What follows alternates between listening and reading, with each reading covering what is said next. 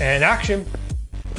Welcome to YouTube Celebrity Gossip News with me and Tommy. What's going on, Tommy? What's going on? It's very cold right now, but we're gonna warm up a little bit.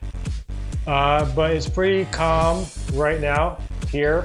We're not experiencing like they are on the West Coast and some of the Western states where they're experiencing extreme heat and fires. So luckily, we don't have to deal with that here. But I do hope that my family that lives out in California and the Bay Area is staying safe. Right, much appreciated to your family, Tommy. Hopefully we'll share this to your family. We are having some major firestorms, so until then, we have some YouTube Celebrity Gossip News, so let's go to work and here we go.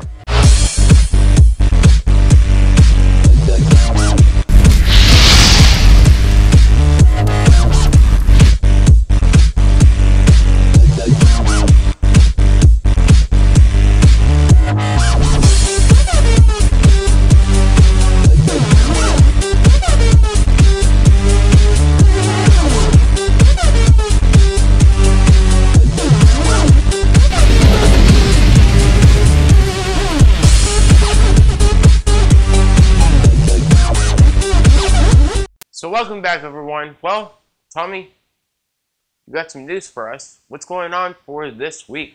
Okay, well, there's a YouTube channel called the Nelk Boys that's made up of Steve and Bradley, and they recently have lost their ability to be able to monetize their videos temporarily due to the fact that they have pulled 2 stunts of having people join them in protest against safety protocols to help contain the coronavirus. One in LA, which they were out there in LA having signs saying reopen gyms, and their fans out there saying gym lives matter. Yes, you heard me right. Gym lives matter, as if gyms are actual real people, which is not. We'll get into that later. But the one that put the nail in the coffin and got them to lose their monetization capabilities was they also organized another protest recently in Illinois, specifically the State University of Illinois, which they had a bunch of people come out, not in close proximity in both these areas where nobody was wearing masks, and that goes against YouTube protocol of not promoting things that will put other people in danger. This also was brought aware to a school of Illinois, State University, who wasn't even aware when they were asked about it by BuzzFeed. They weren't even aware that this was happening. They had no idea this was happening. So that's that part of the story. And here's how it affects the students of Illinois State University.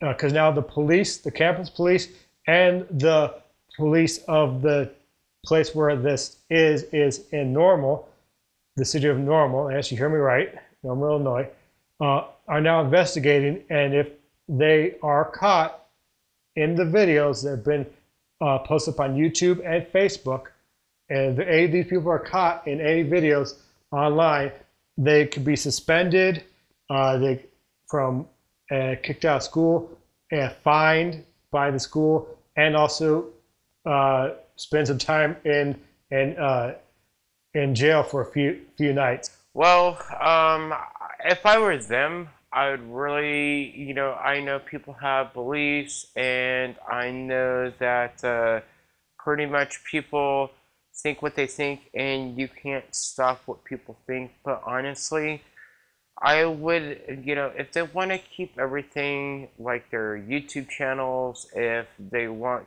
to make amends with YouTube, then I wouldn't post that kind of stuff whatsoever, just because it's going to hurt it's going to hurt a lot of things out there that you're trying to, do as far as a YouTuber. Basically, about the gyms and having their fans be a part of a lot of videos out there for this kind of thing is absolutely not so good, just because it does sound ridiculous when you hear them chanting gym. They were chanting "Gym Lives Matter," as in that object where people go to work out, a building, where people go to work out is like a real person. I get it. Some people, they want to have the ability to go back to the gym, but a lot of people, but they're just saying that because they believe that, that my rights are getting infringed on. But it's a difference between infringing on someone's rights and protecting someone's health out there.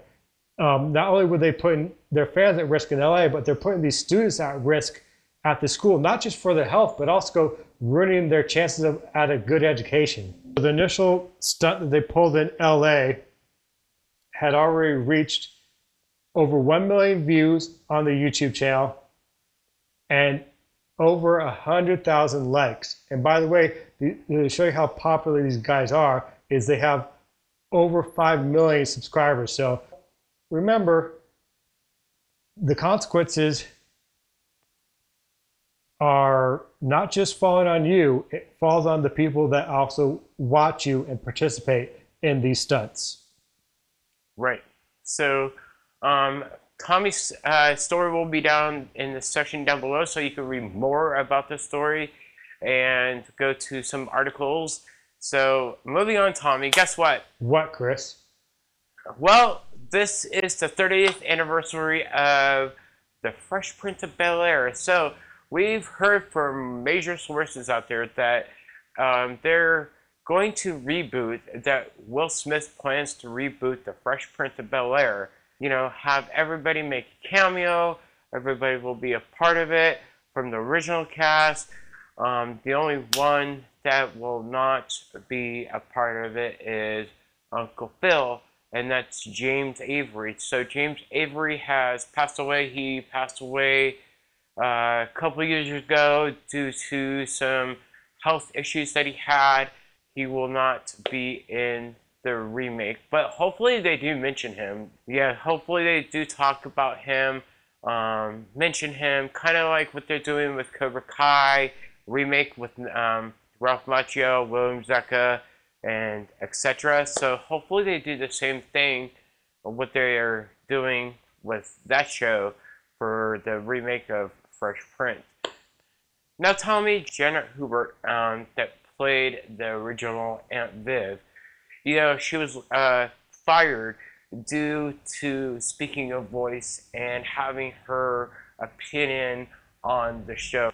Janet and Will actually just recently got together, and Will wanted to make peace with Janet and say, straighten everything out, because if there was ever a reunion, that Janet wouldn't go because she called Will out. She was really upset with Will by saying he's an Janet and Will, just like I said, recently got together to make peace, and you never know, maybe she will show up on the new reboot. I'm glad that Janet and Will were able to rehatch some old things and get things straightened out. I think that's great that they're able to sell the differences, and so in the reboot, if they wanted to make if they can't get the other person in for some reason, they can have her make an appearance here and there.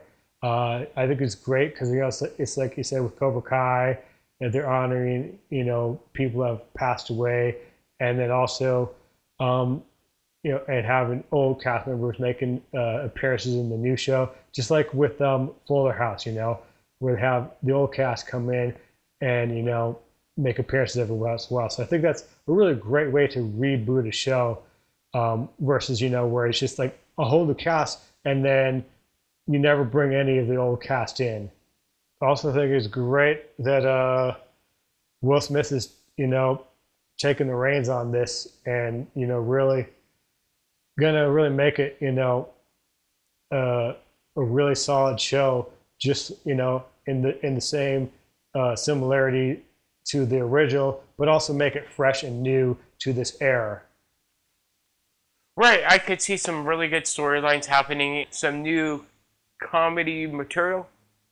So, you never know what's going to happen, but I'm excited to see it. There's a lot of opinions out there that people are not excited to see it. They don't think it's going to work. Cobra Kai worked out. Fuller House worked out. A lot of the shows that are being rebooted from back then, today, they're working out really good. So that's what I like, and I like to see new stuff happen where, like you said, Tommy, new cast members come in, take over, and make it their own material along with the older materials. My story will be down in the section down below. And Tommy, what can people do? They can like this video. It'll help us get up in the algorithm. They can leave comments down below and tell us what they thought about these stories. They can click on that notification bell to let people know when we upload videos in the future. And don't forget to subscribe. Right, and this has been a Top Level Media. And stay safe out there. We'll see you around. See you everyone. Bye. Bye.